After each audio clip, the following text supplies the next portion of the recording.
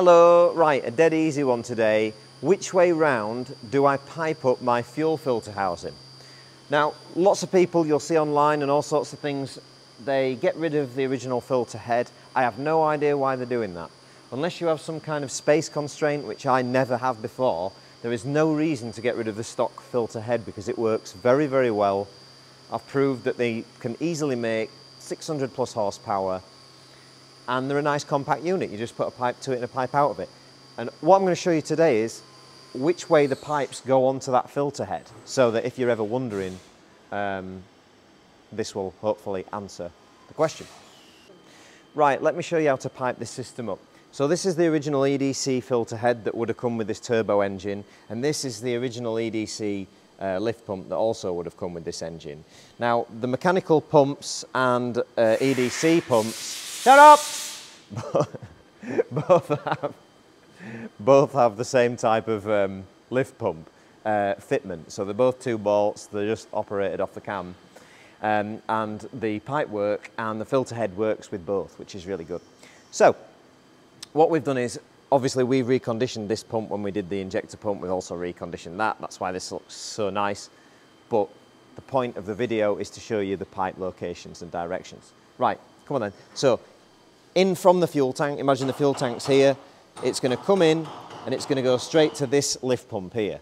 It's going to go in the lift pump. This is a vacuum, so this is the only vacuum point left on this entire system. That is the only place where air can be pulled on this whole system, right? It's going to get sucked into there, and then diesel's going to get pushed up out of this pipe. This is the original EDC one, so you don't have to cut anything or make anything.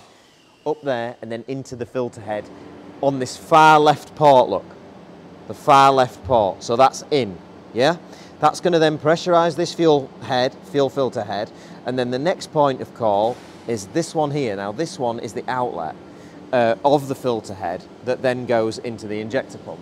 So what you would take is an open banjo, the open banjo, and, open banjo bolt, open banjo, screw that into your injector pump.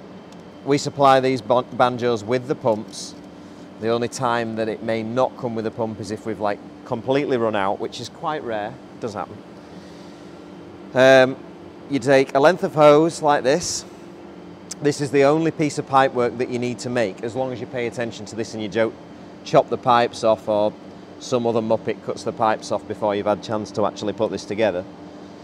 So push that on there. Jubilee clip.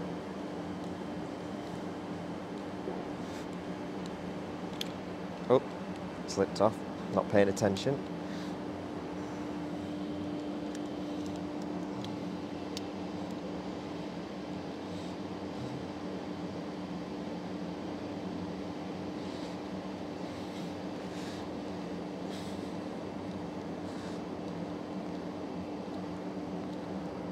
I'll definitely fast forward that for the sake of the video, and then tighten that up.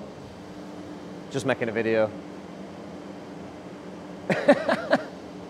You can guarantee someone will walk in halfway through.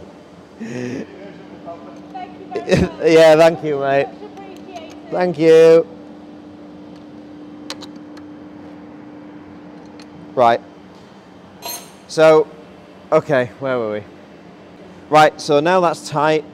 So, to go through it again, pipe has come from the fuel tank, it's been sucked there. This little lift pump pushes the fuel back up this from here, up there, pressurizes the filter head. It then gets pushed, the filtered diesel then gets pushed down this line, which I've just made out of a piece of 8mm hose, and then into this inlet banjo on the pump here, yeah? So that then pressurizes the inside of the pump, because the return banjo, look down the back, that return banjo there has a really small hole inside it. So that holds pressure in the pump, which is what you need. You need that pressure to be held in the pump for this whole system to work. And then that pipe there, this one that you can see that goes from there to here, that is again the original EDC pipe. The only thing different about it is it's got a shorter banjo because this is a mechanical pump. Again, we supply that with pumps.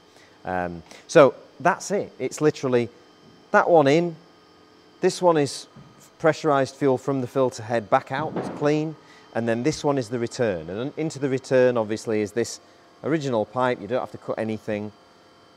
The return hose, which you can buy a return hose kit from us if you want, it's a nice little kit. And then that one simply goes straight back to the fuel tank. So that's in from the tank, that is back to the tank. And that's it. You do not need the pre-filter. That is another problem area because that would normally be attached before the lift pump, causes vacuum issues and all sorts of breakdowns. So literally take the 10mm bolt out of there, pull that out, throw it straight in the bin. It's god awful, you don't want that.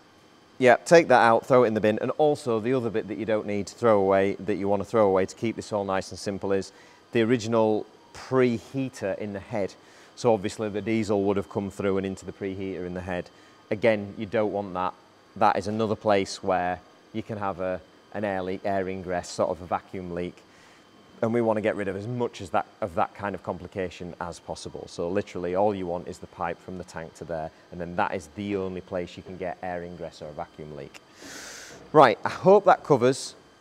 So it's into the head, into the filter head, out of the filter head into the pump, and then that is the return to the tank, and that is it. It's dead simple.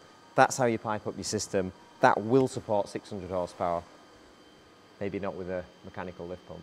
Actually, on a side note to this, before I end this, if you are running an electric lift pump instead of the mechanical lift pump, you would have your electric lift pump mounted as close to the tank as possible, because you need to do that. The pipe from that electric lift pump would just go into there exactly the same as this mechanical version, exactly the same. There would be literally no reason to change any of this stuff. This filter head will happily withstand that pressure. The plastic couplings, that'll all be fine as well.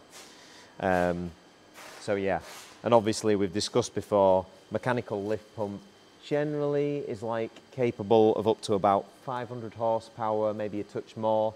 It will do a bit more with the 8.5 Superfloids because they have a better inlet design and blah, blah, blah. But yeah, so that helps you make up your mind whether you want mechanical or electric. But there you go anyway. That is how to pipe up your filter head. Nice, short, simple. Hope you enjoyed. Hope you like our nice engine that we put a lot of effort into. And another one there that I've got to do. Bye for now.